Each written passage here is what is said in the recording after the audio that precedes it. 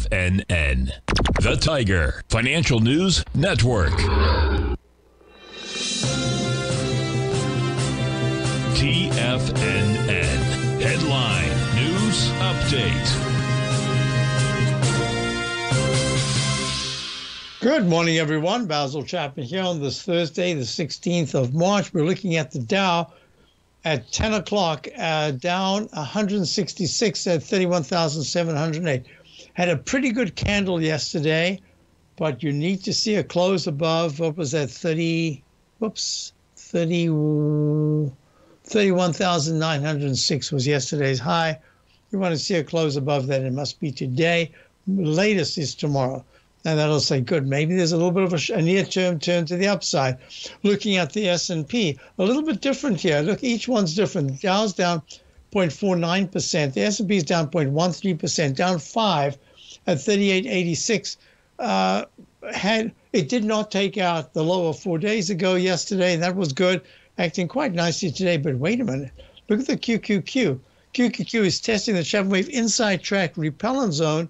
It's up 78 cents, up 2.4%, and this quarter percent is helping it. It's at 299.67.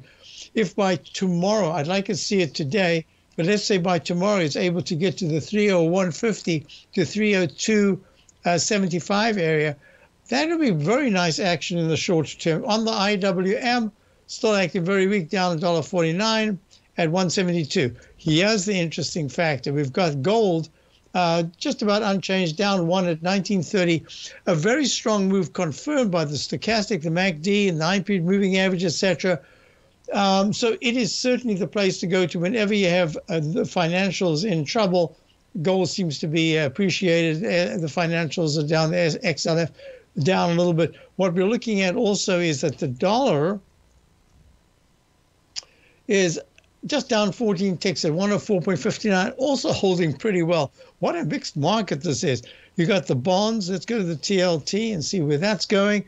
The TLT is up another $1 at 107.16. So yields just really taken a dive over the last week, which is really, I'd say the last 2 weeks, which is very important. And if you're looking at crude oil is down again, down 81 at 66. I'll be back for the Tiger Technicians Hour in a few minutes' time. Check out my opening call. We've now made a little modification on what we're looking at here in going into areas that are maybe interest rate free. They are just different sectors altogether. I'll be back in a moment. Hope you can stay. See you soon.